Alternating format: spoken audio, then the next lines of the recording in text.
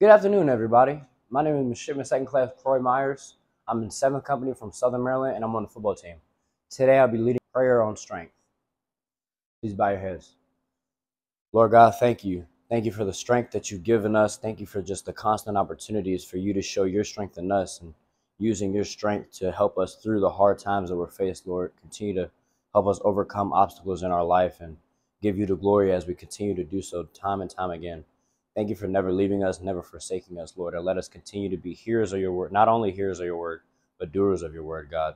Just thank you for being so strong in our lives and continue to have your omnipotent presence, Lord. In Jesus' name we pray. Amen.